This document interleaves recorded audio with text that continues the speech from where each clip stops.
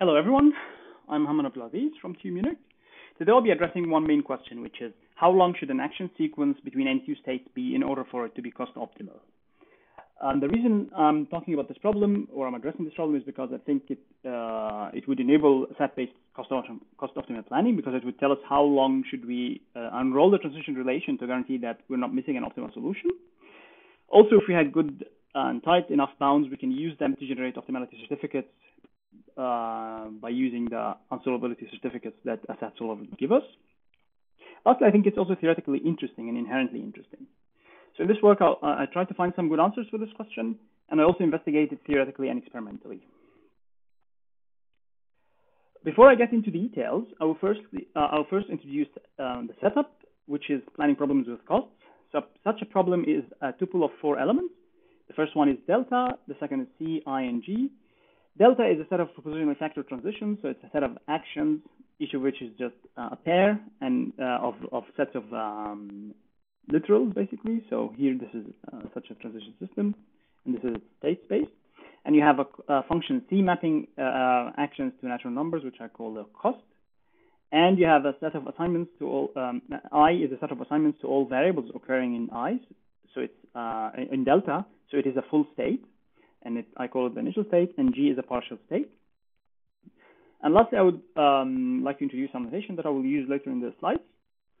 So the first member of that notation, or the first part of that notation, is U of delta, which is the set of all full states. So the set of states that have a literal that covers each variable that ever occurs in delta. And then you have delta star, which is the clean closure of delta. And you have that notation, which I use to denote the state that results from executing an action sequence pi on a state X. The second thing I would like to introduce in the setup is the concept of a completeness threshold, or CT for short for the rest of this talk. In general, for a problem whose solution is a transition sequence, a number is a CT if and only if we have the following. If there is a solution to the problem, then there is one with at most n transitions or n actions. CTs were firstly investigated by Amin Bia in 2001 in the context of bounded model checking. And in that work, he introduced or studied two topological properties of the state space as CTs. The first one is the diameter, and the second one is the recurrence diameter.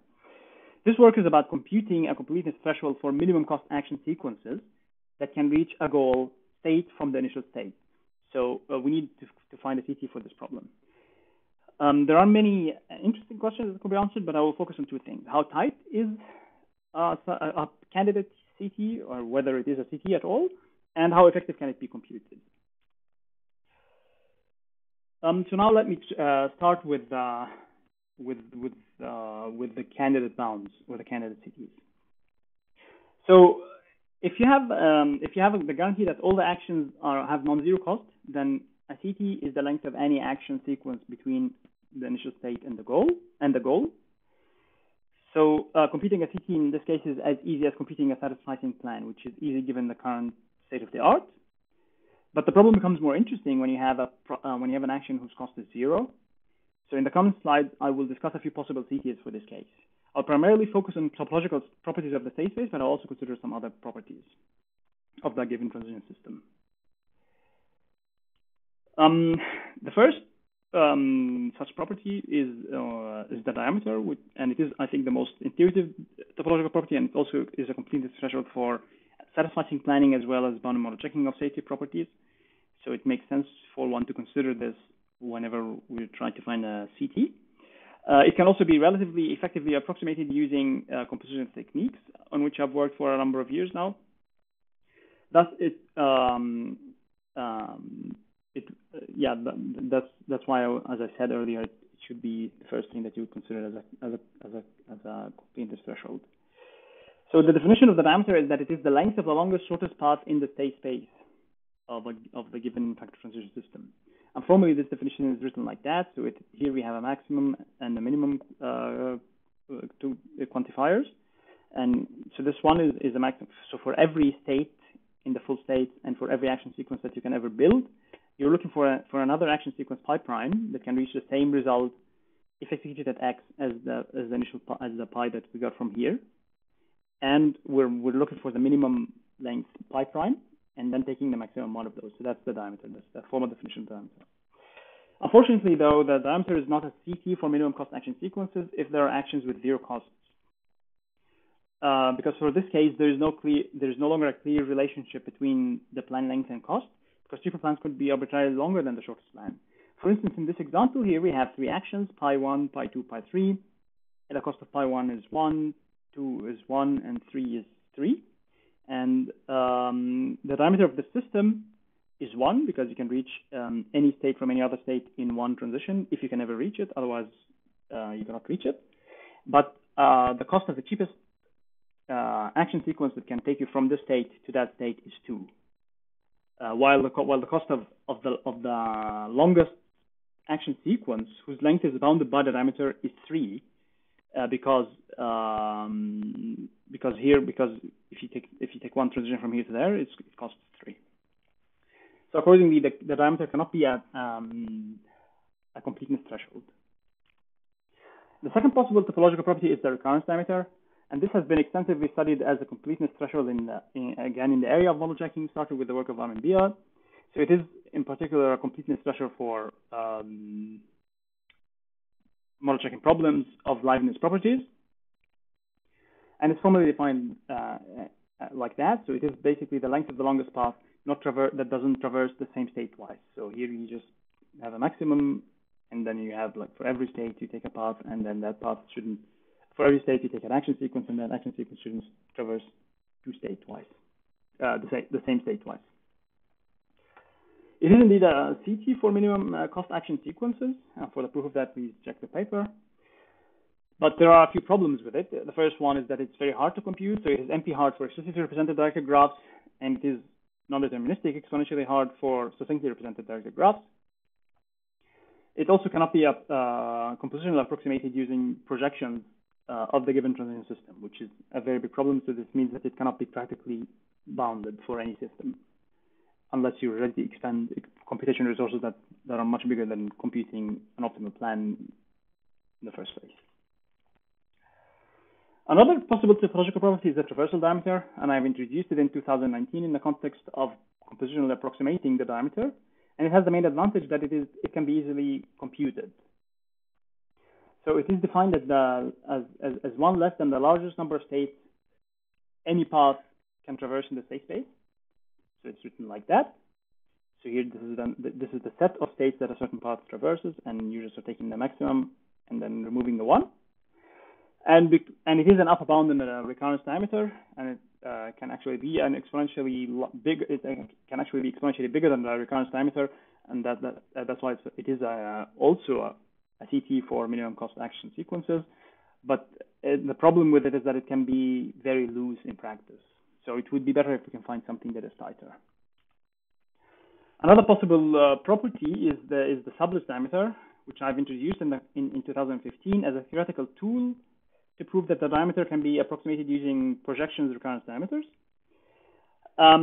Basically, the definition of this property is slightly annoying because it doesn't really have a graph theoretical intuition behind it. So you have to bear with me. So yeah, if we let this notation denote that pi prime is a subsequence of pi, or a sublist of pi, which means that all members of pi prime occur in the same order in pi, then the sublist diameter is the length of the longest, shortest equivalent sublist to any action sequence starting at any state. So it is basically like the diameter, except that instead of looking at any action sequence pi prime, you're looking for only subsequences or sublists of pi. So for instance, if you have this transition system here, the sublist diameter of that thing is 3, because there isn't a sublist of this action sequence pi 1, pi 2, pi 3 to go from that state to that state. But it has many advantages, which is that it can be compositionally bounded like the diameter, and in terms of tightness, it is between the diameter and the recurrence diameter. In fact, it can be exponentially smaller than the recurrence diameter. And most interestingly for this talk, it is indeed CT for minimum cost action sequences. The sublist diameter sounds somewhat promising, but since of its computational advantages and also that it is a CT, but there is there something that is even tighter or better than it? So in this case, in this slide, I will introduce the subset diameter, which is a new property that I have defined in this work. It is the length of the longest, shortest equivalent subset, not sublist. Okay, so look at this. This is the main difference. Okay. For the same system that we discussed from last slide, if you have the sublist for it, sublist diameter for it as 3, because there isn't any subsequence of that, a sublist of that can reach the state from that state. For that system, the subset diameter is in fact 2, because there is a subset of that state action sequence that can reach this state from that state, and that subset is pi 2, pi 1. So here, basically, the power of the subset diameter is that it allows you to reorder actions. So it's not just sublists, but it's permutations of sublists, basically. So also I've shown in this work not only that the subset diameter is a CT, but that it is indeed the tightest CT that you can compute if you don't consider the initial state or the goal state. In the last slide, I would like to just talk about some experimental results. So I've encoded problems with costs as SAT formulae by adding cost reasoning to action preconditions and effects, using binary encoding and binary arithmetic for costs. I won't be able to explain that because of the time, but it's not a very involved encoding. The goal of the experiment basically is to show that, is to check whether in the case when we have zero cost actions, are the upper bounding techniques practical, and when we don't have zero cost actions, can the SAT-based approaches in general act in par, perform in par with a good A-star heuristic? So indeed, in the experimental results, the SAT-based approach outperformed the LM-cut heuristic in a few domains, one of which is the transport domain, which has some zero cost actions, but most of them are not have no zero cost actions. And the approach also performs well in most domains, even the ones that have zero cost actions. So it actually can compute the optimal plan, and sometimes it can even prove that it's optimal. So that's all for today. Thank you very much, and I look forward for your questions.